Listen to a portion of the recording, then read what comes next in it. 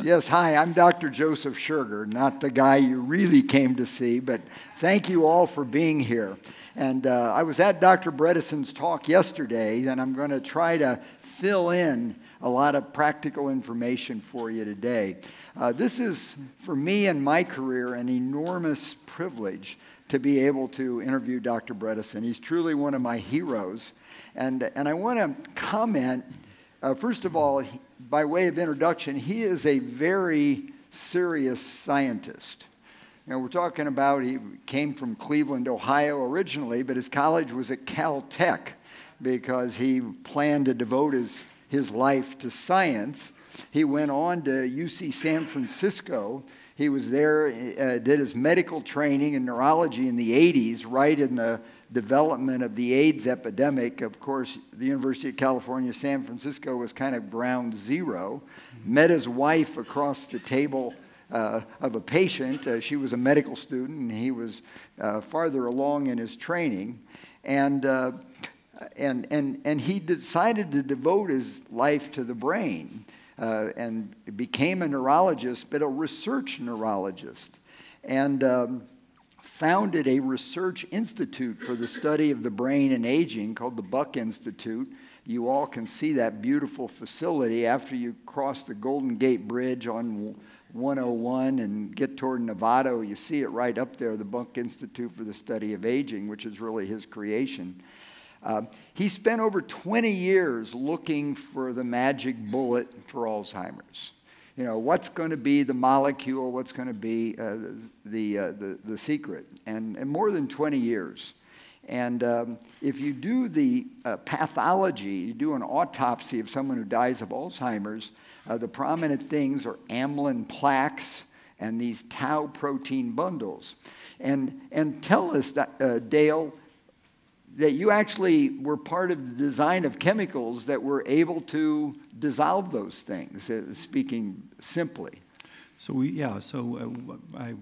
were looking for molecules that have an impact on Alzheimer's. The idea was that for people who are out in practice, we had nothing to offer. The medications for Alzheimer's really haven't done much, as you know.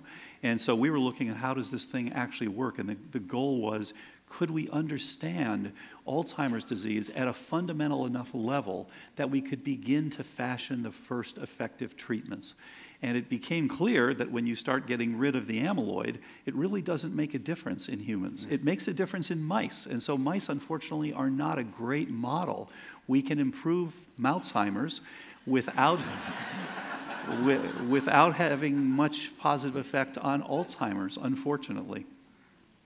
Well, and I think you describe it as those things are kind of the scar tissue to the tremendous inflammation in the brain that leads to Alzheimer's, and that inflammation comes from many, many sources. Yeah. So, you know, this is interesting because it has to do with how we, as a nation and as a scientific community, try to solve this problem. And so, you know, we get little hints from genetics, we get little hints from epidemiology, we get little hints from biochemistry and pathology. And when you look at those hints, you look at the amyloid as being, oh, this is part of this disease. And back in the 1990s, a professor from Harvard, a guy named Bruce Yankner, did an experiment where he put some amyloid on neurons and showed that the neurons degenerated. He said, aha, this must be caused by the amyloid. And it made a lot of sense until we started removing the amyloid and finding it didn't do any good. So the bottom line has been really interesting.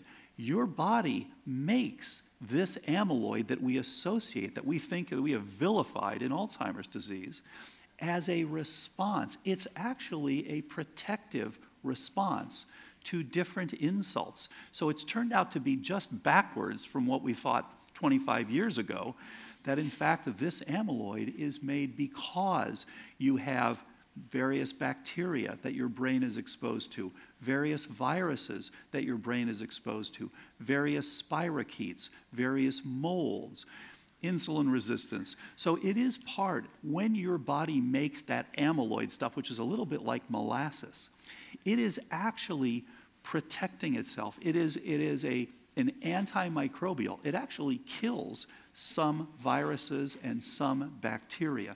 And you know, you look at the history of amyloid and you realize this stuff is a barrier. For example, bees make something called propolis, which also has an antimicrobial effect and also is a barrier. If a rat gets into a beehive, they cover the rat with propolis. And in fact, if you go back to sea squirts from eons and eons ago, they come to mate, and they literally, when they come to mate, they look to see whether the other sea squirt is the same as they are, is the right kind of sea squirt, or is it too far away to mate biologically. And what do if they decide, instead of swiping left, what they do when they come together is they say, I reject you, they make amyloid and put it in between. So it's a barrier, and it's an antiseptic barrier. That's what we're putting in our brains. And unfortunately, when you're now doing this, you have what's essentially a scorched earth retreat. You are pulling back, you are decreasing the size of your neuronal network because of the ongoing insults. Therefore, what we want to know is, what are those insults, and let's deal with those. Let's talk about those insults and some of the high priority ones.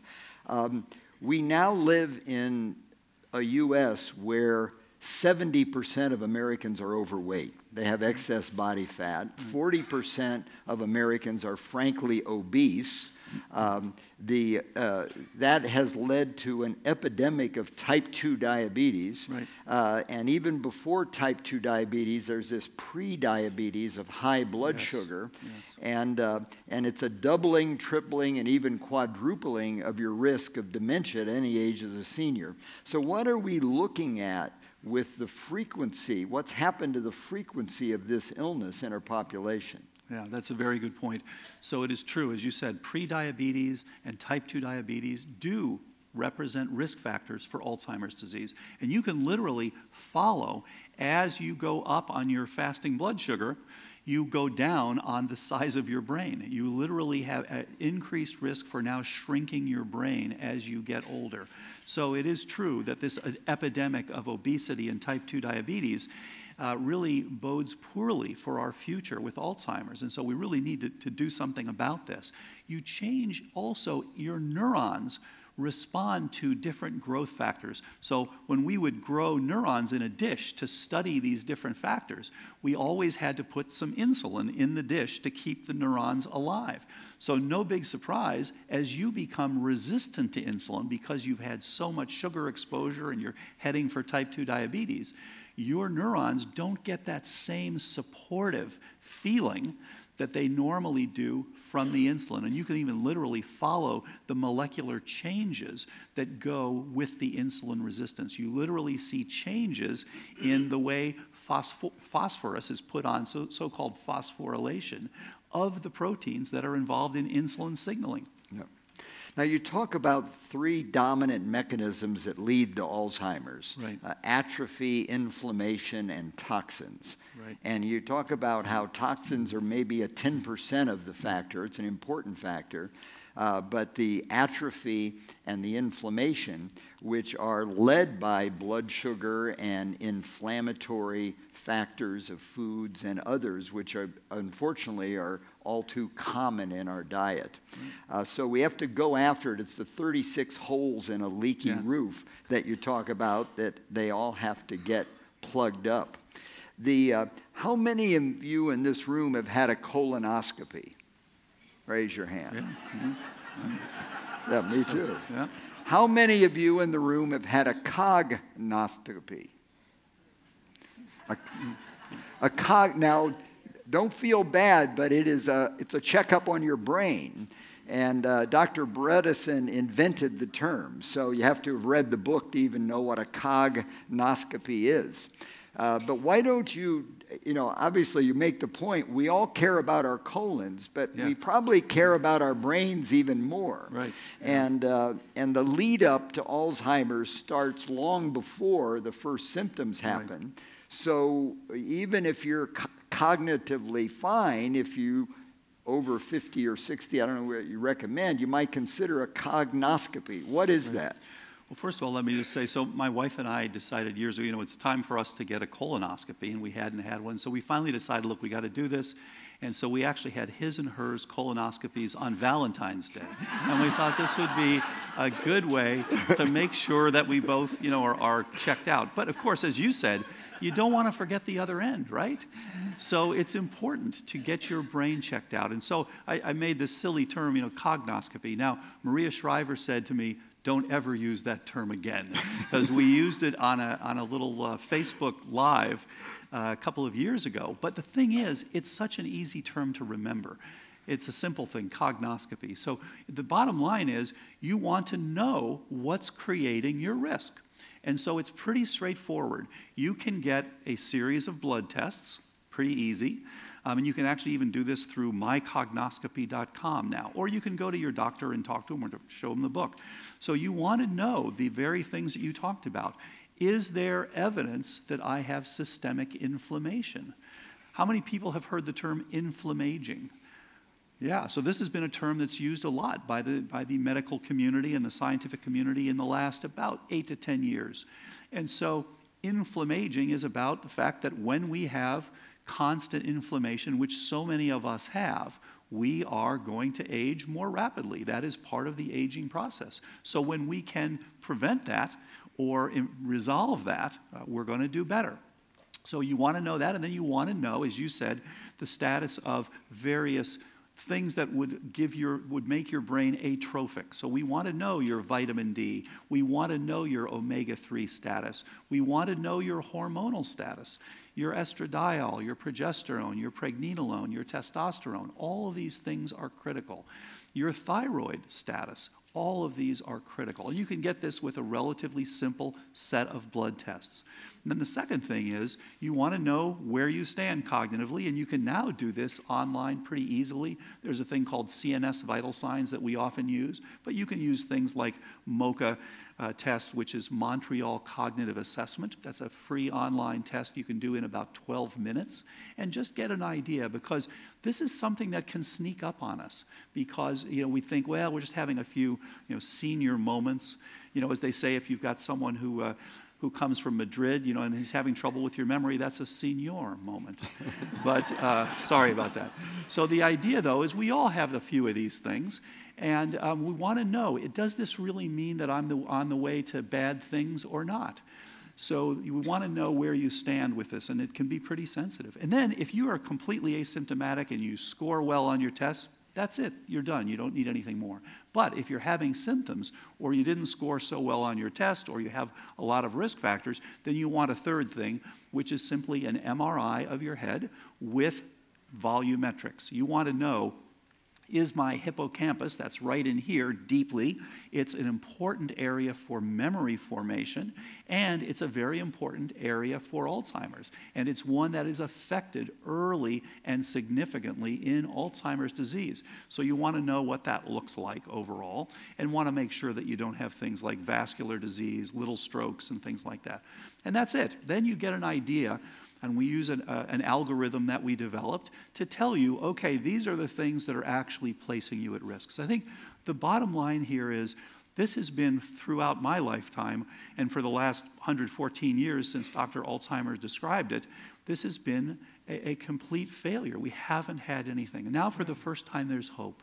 For the first time, we really can reduce this. We really can reverse in many cases, not all, but many cases, and we've seen it again and again and again, and published it again and again and again. So things are changing, and that's what I'm most excited about. One of the most dramatic chapters of your book is How to Give Yourself Alzheimer's. I may have not said it exactly right, but it's a pretty typical American type of day, right. A typical commute around the LA area, for example, but the certain foods that are taken. It's clear that we give ourselves Alzheimer's by creating an environment in our body and in our brain that gives us Alzheimer's. And what you have uncovered that if we change that environment, if we optimize the environment, the body wants to heal. Now, our bodies want to be healthy. We have stem cells and we have the ability to heal almost everything. We know we can reverse diabetes, for example, and a lot of other examples. And you have pioneered showing that if you create the right environment, you can reverse cognitive decline. When I was a medical student, we were taught that a normal fasting blood sugar was 60 to 90. Mm-hmm. Now, they base these normal ranges on the population that hasn't been diagnosed with a disease. But interestingly enough, not long ago, they had to change it to 70 to 100 because about 90% of Americans had a fasting blood sugar above 90. The trouble is that's not healthy. You've shown very clearly that if you want to get over cognitive decline, you need to get your fasting blood sugar below 90. You need to get your fasting insulin, which is a broader marker of what's happening with your sugar, below 5, and get your hemoglobin A1C below 5.5%. So, one of the dominant markers, if you want to get over cognitive decline and even prevent it, is to get the sugar down. And the other two big ones is we have measures of inflammation, and you prefer the C-reactive protein measurement and the homocysteine measurement. Tell us more about those, because I see that as the low-hanging fruit of looking at the environment. Absolutely. So when I first arrived at UCLA, a brilliant doctor approached me who clearly had early Alzheimer's by PET scan, by MRI, by family, everything, and ApoE4 positive. And we started going through all the things that he was doing. And this guy was doing everything wrong, had a very high-stress job, had a high HSCRP of 10, he would go home. He would be so stressed during the week, he would go home on Friday night and literally get out a pint of ice cream and eat the whole thing. And, I finally said to him, I said, you're giving yourself Alzheimer's disease. And he said, I need to hear that. And I said, no, you're going to need to change all these different things. And he said, I need a dominatrix. And so I said to him, I'm the wrong guy to talk to about that. So the thing is that you're absolutely right. It turns out that when the doctors tell us, and when we tell you, hey, you need to be in this range, which is what we call WNL, within normal limits, which is on every blood test. Of course, when I was a medical student at Duke, we also called it, we never looked. So the thing is that it turns out that only means 2 standard deviation from the norm, which is why they now have revised this up, because we're all sick. So in fact, this doesn't mean anything about what's good for your body. It doesn't mean anything about your risk to go downhill. So in fact, you don't want to have your fasting sugar up at 100, even though it may be normal. It's within 2 standard deviations. Same thing with HSCRP. We all should know. How many people know their HSCRP? Yeah, about 2 or 3 people. Okay, really good thing to know, because HSCRP is high sensitivity C-reactive protein. So when your body is inflamed by various pathogens or by a leaky gut or by the food that you're eating, your body responds. Your liver actually makes a protein that's called C-reactive protein that tries to fight these things, basically. And this thing actually sticks. It makes a little pentagon. So it sticks to itself in pentamers and goes around to try to help you. And so you can pick this up in the blood and say, aha, this person is got ongoing inflammation. So we'd like to see that well below 1.0. And similarly, you mentioned the fasting insulin, which I guess is now considered normal up to 25. Is that right? Yeah. Unbelievable. So, and that just shows we're all exposed to far too much simple carbs, sugar. And so therefore, we ramp our insulins way up. We really should optimally. So what we're looking at is not what's 2 standard deviations. That's just what a statistician tells you. We're looking at what's optimal for your body. We want to see that your homocysteine, for example, is down at 7 or below. That is an indication of your ability to methylate, which is part of your ability to fight off toxins, part of your ability to activate specific genes. This is a good thing to know about. And if you've got appropriate nutrition, et cetera, you'll see that. So yeah, we'd like to see your Homocysteine 7 or below. We'd like to see your HSCRP, which is an inflammation measure, less than 1.0. We'd like to see your fasting insulin, which is a measure of how much carbohydrate you're exposed to and how much it's jumping. We'd like to see that at 5, 4. Now, we worry when it's 1 because you're not, and your glucose is high, you're just not able to make enough. And one of the things that has been really helpful, and actually my wife has stressed this in her studies, is to look at continuous glucose monitoring, so-called CGM. And you've probably seen the advertisements on TV from Abbott Labs. They've produced something which is called Freestyle Libre. I have nothing to do with that, but I think it's a wonderful thing that they did. You literally put it as a patch on your arm, and it allows you to look at your glucose continuously for 2 weeks. So you can see, what is it that I'm eating that is spiking this? It's actually going to potentially hurt me in the future. And then you can also see, when I go to bed at night, does it plummet? And some people do have that problem. If you are dropping your glucose too much when you're sleeping, or dropping your oxygen too much while you're sleeping, which is why we suggest everybody get their oximetry, get a little oximeter overnight. Your doctor can lend it to you, or you can buy an inexpensive one. Check to see, are you dropping that too low? That's not good for your brain. So have you used continuous glucose monitoring, and do you like that approach? Well, you know, it's interesting. I do have my Apple Watch, and I do my continuous movement and exercise, but I use the fasting glucose, the fasting insulin, but you know, I'm not sure it's going to be good for people to be watching their glucose all day. You know, I promote people to be in a ketogenic state because that's great, and I want them to be ketogenic part of the day. But the people who get obsessive compulsive about being ketogenic and they're measuring ketones all day, they don't feel very good. And they're hyper about it. And I just worry about continuous glucose monitoring. We're going to be looking at our glucose all the time.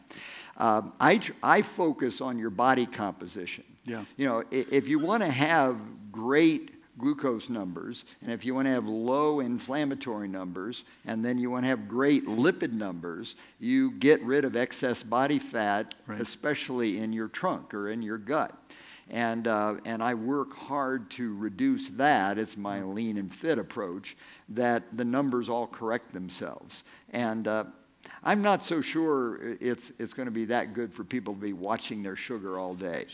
You know, your insulin is a rough reflection of your daily glucose load, and so if you can get your fasting insulin down, you're doing a pretty good job. Yeah, it's a good point. And our concern is mainly if you're doing something that's spiking it and that you're missing that. Now, in the long run, as you said, I mean, that's going to be reflected in things like your hemoglobin A1C. But you brought up something important, I think, which is your ketones. So it turns out that this whole fad for ketogenic diets, it turns out ketones are very helpful, and they actually are quite good to inhibit Alzheimer's disease. So you need fuel in your brain. Your brain actually uses about 20% of your bodily fuel and blood flow, even though it only represents about 1/10 of that in terms of its overall weight. So it's really a metabolically active tissue. And you've therefore got to use one of two things to fuel that metabolism. Either you're going to have to use carbs, which again aren't so good for you in the long run, or you have to use ketones. Actually, the long-chain fats don't get into your brain. So what happens is when your insulin is low and when you have dropped down your carbs, your liver will now begin to take those fats and cut them up and make ketone bodies, which go through your blood, enter your brain, and then are used wonderfully by your mitochondria in your brain, which are the batteries of your brain and your cells. So you've now got an alternative energy source, which actually turns out to be one that's quite good for inhibiting and even reversing cognitive decline. And this is why we recommend people get into some ketosis. Somewhere, if you happen to measure your ketones, somewhere between 1 and 4 millimolar is where you'd like to be for what's called beta-hydroxybutyrate, which is it's really the dominant ketone body. You can also, of course, measure it on your breath with a breathalyzer, and then you're measuring acetone, which is a different ketone body, or you can measure it in your urine, and then you're measuring acetoacetate, which is the third ketone body. But any of those ways to make sure that you get some ketones, actually people notice They're less hungry when they have ketones that have come up. They're thinking better. They have moments of clarity, and they've got a lot of energy. So it's actually quite a good thing. Now, people in the past have said, well, I'm going to get into ketosis by eating a steak. Okay, yes, you can do it with pure meat, but the problem then, you lose all the good things.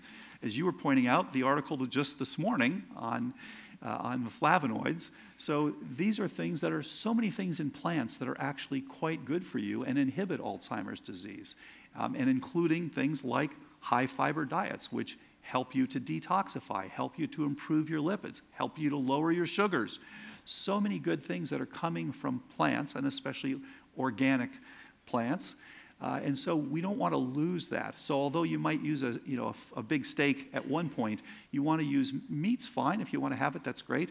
But we think of it more as a condiment and less as just the entire plate of steak. Let's lead into toxins, since that is such an important thing. And there's an old saying, it's hard to be healthy in a toxic world. Yeah.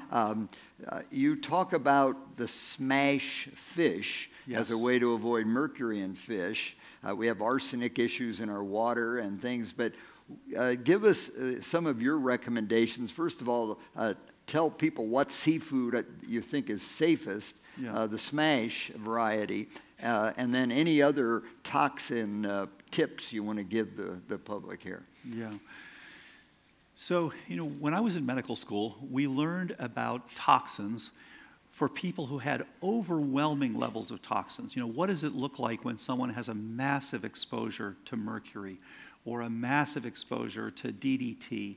And of course, we're hearing recently about glyphosate and about cancers that can come from glyphosate. That's Roundup. That's Roundup, exactly. And so the big surprise to me has been that, in fact, what happens with these toxins is that they accumulate over years. And one of the things that happened early on when we were looking at patients with Alzheimer's is that we had a group of patients that didn't respond to the original treatment, reducing inflammation and dealing with their various hormonal and trophic issues and things. And we thought, what the heck, what's going on? They look different, they act different, and they're not responding.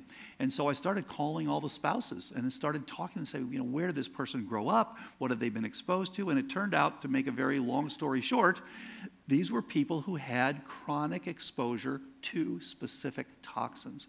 And of course, Bruce Ames developed the Ames test years and years ago for carcinogens, so that we can know things that are in our beauty products and things that we're eating, which ones are carcinogenic. But unfortunately, no one developed something for dementogens. Dementogens are the things that we're exposed to that are toxic, that are increasing our risk for dementia. And they tend to fall into three groups. So metals, things like mercury. If you have a lot of exposure to mercury, as you said, in fish, or because you've got a lot of amalgam fillings, especially if some are leaking, then your mercury can go up. And you can easily measure this in your blood and urine and hair and fingernails, whether your mercury is high. So metals, things like mercury and copper and iron and things like that. And then secondly, organic things. Formaldehyde, benzene, toluene. We had one woman came from New York.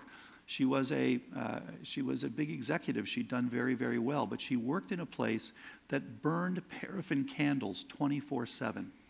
And it turns out that paraffin candles are quite toxic. Fine to be around them for a few minutes. You don't want to burn them 24/7. If you're going to be burning them longer, think about beeswax or something else. And she ended up developing Alzheimer's disease in her 40s. And it turned out she had very high levels of the very toxins that are in the paraffin candles. So we want to stay away from this long-term paraffin candle burning. And you can look now, there are tests again to look at organic toxins. And then the third group is biotoxins. So no surprise, not only are we spraying to keep aphids away and things like that, but the other organisms are spraying us. So in fact, when you live with mold, there are many mold species, not all, but there are many mold species such as Stachybotrys, Aspergillus, Penicillium. These are ones that actually make toxins, and they especially make them when they're trying to defend themselves. So when we have fungicides around, when we have treated wood around and things like that, these organisms will make toxins to try to survive. And we then inhale them over years, not knowing that we inhale them, and they actually cause Alzheimer's disease, unfortunately. So it turned out these people that were in the group that wasn't responding, when we now started to detoxify them, started getting better. And it became clear that toxic burden is quite important. And many people have multiple toxins, and so now you've got to look at the different ones, help them to detoxify, and then, of course, help them to be resilient. So good to know whether we've got these things. Well, listen, let me get back to seafood, because we love our seafood here in California. So smash fish. Okay. The concept is big fish that eat smaller fish concentrate mercury. Exactly. I used to eat ahi tuna a couple times a week. I don't anymore. Because tuna is a big fish and it has a high risk of mercury.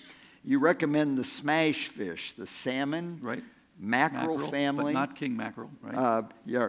Anchovies, sardines, and herring. Which, is a limited. How about shrimp, for example?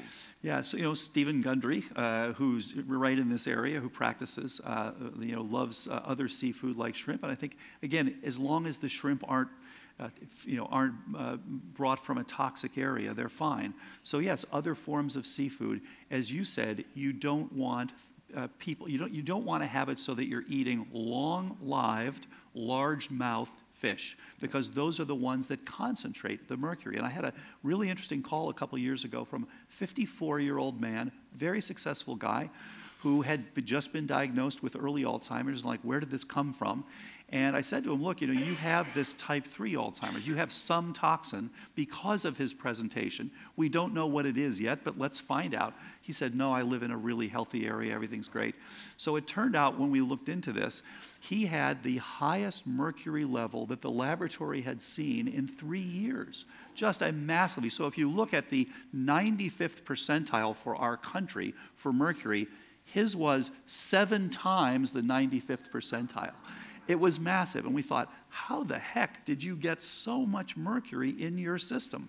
Well, what it turned out is that, first of all, he just genetically wasn't particularly good at excreting the mercury, so he didn't have a good excretion level, which you can easily measure.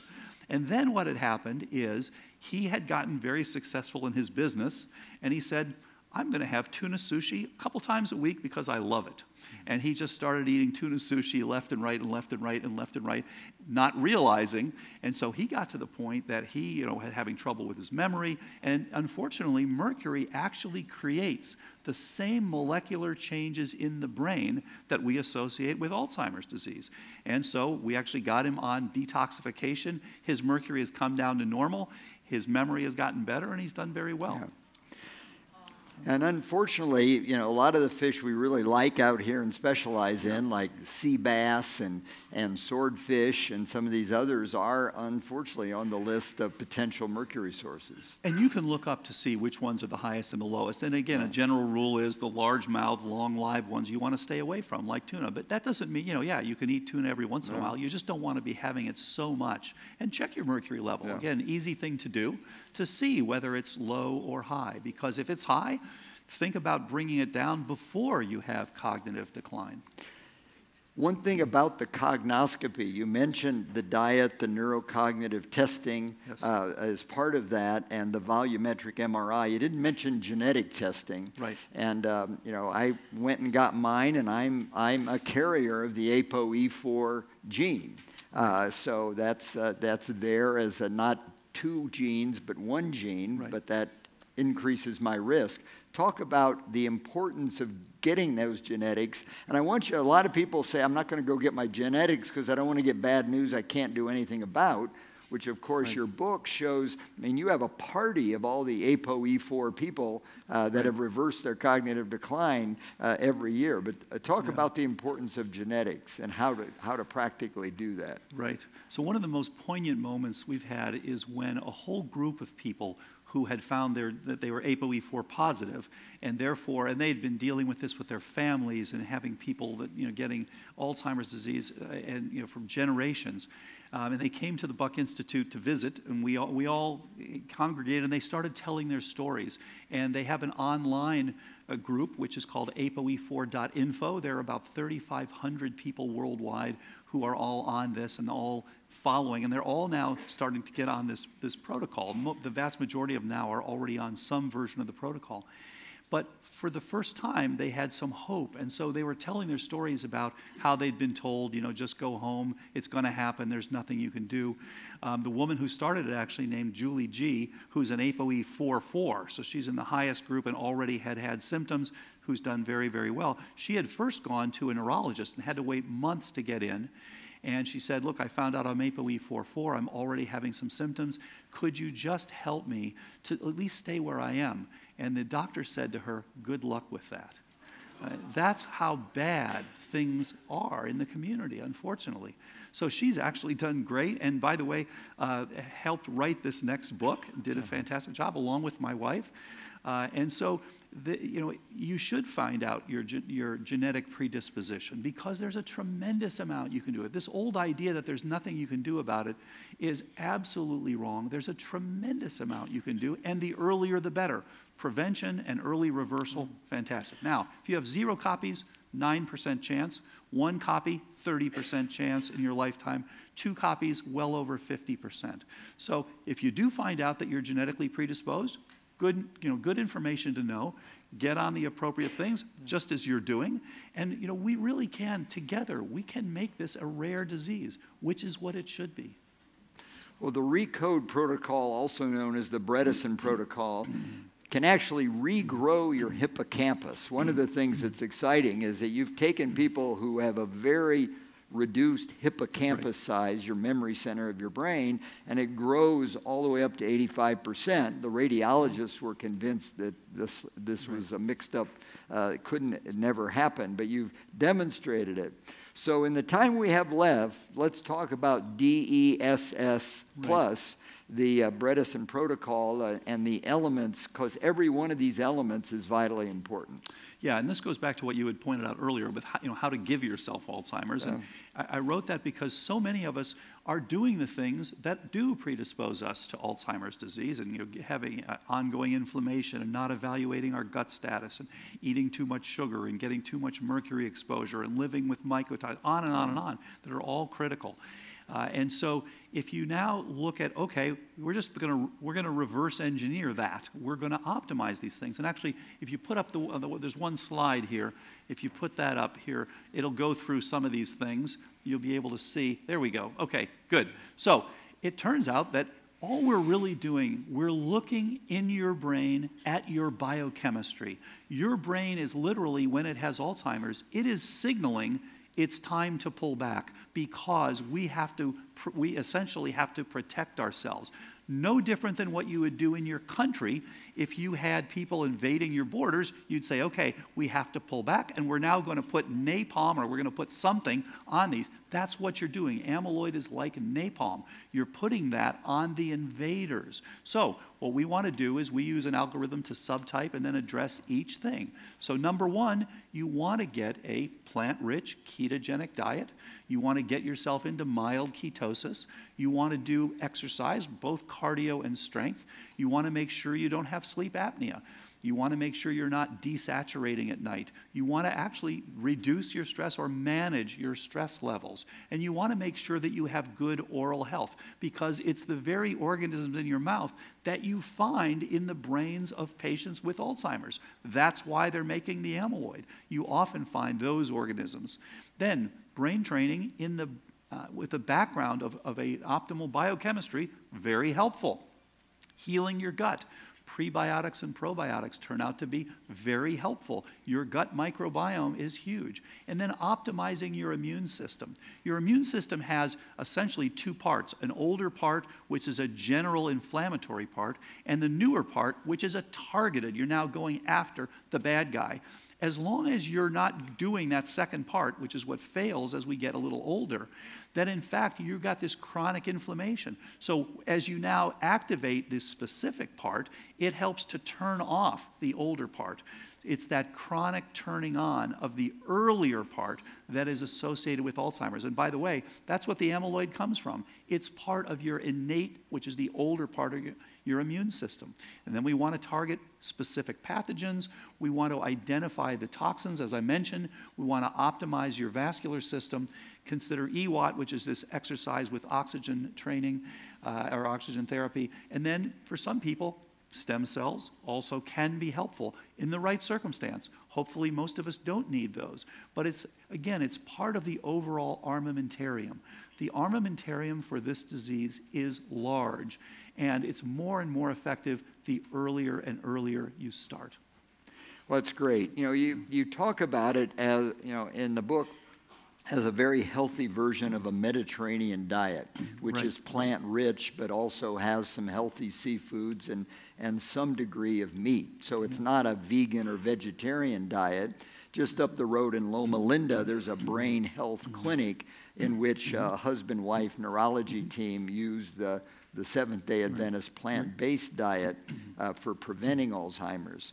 But and I've gotten training in this functional medicine, and I still remember the brain health lecture that, you know, there are so many superfoods, and I describe on my website the 52 superfoods. But broccoli and walnuts are like the superstars for methylation. And so I actually eat broccoli and walnuts every day, Wow. You know, as part of it. I have walnuts in the morning as part of my little morning bowl that has nuts, but the walnuts are the stars. And then as I get my, you know, at least good green vegetables twice a day, I make sure one of them have some broccoli in them. And, you know, even when my wife drags me into Panda Express, I can get broccoli beef I always get the vegetables instead of the rice or the chow mein, you know, and they actually have pretty decent fresh vegetables there. But you want to learn to look for things. The article today in Neurology talked about the flavonoids, and there's 4 different ones.